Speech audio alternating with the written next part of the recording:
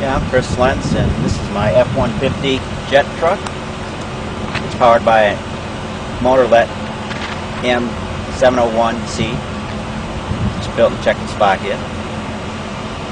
Puts out 1,960 foot-pounds thrust.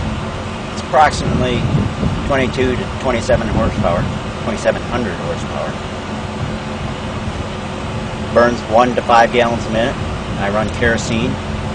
It will burn on diesel, biodiesel, gasoline, jet fuel, either one. And this has been one of my projects I've been wanting to do since I've been a kid.